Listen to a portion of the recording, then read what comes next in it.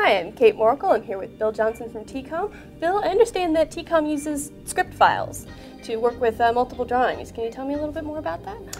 Sure.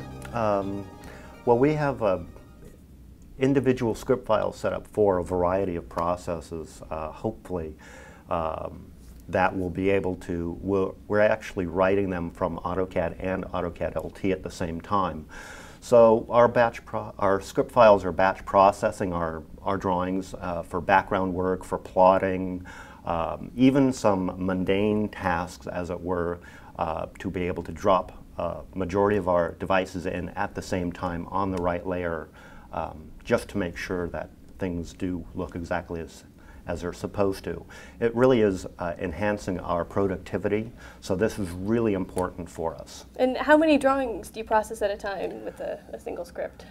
Well, it really depends on what the job is entailing, but we had one, the last one that I actually set up was over 600 drawings. Oh, wow. That had to be batch processed for background work, and then we also set it up for plotting. So it really is a major time saving for us. And basically my take on script files is if you can read what you're writing down on your command line, it's really important that you keep your command line turned on. Then you can usually find a script functionality to write down for that.